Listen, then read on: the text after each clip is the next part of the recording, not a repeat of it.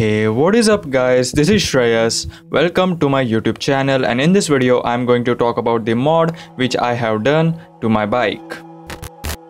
One strange thing about the Yamaha R15 is that only the left hand side headlight illuminates in the low beam mode, which means that the both headlights don't work on low beam. So what I have done with my bike is that I bought a 3-pin bulb holder wire socket and installed it on the right hand side of the headlight from my local mechanic.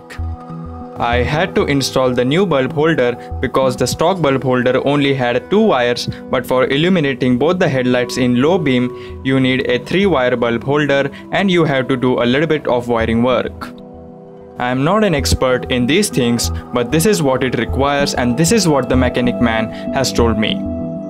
So this is how it looks in the night.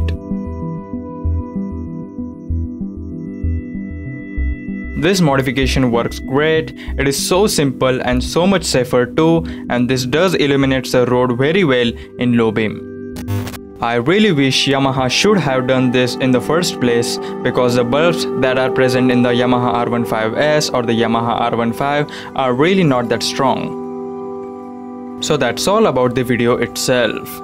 I'm really sorry if I missed anything, because this is my first attempt on making this kind of a video, but do let me know in the comment section if you want to know anything about my bike or anything in general.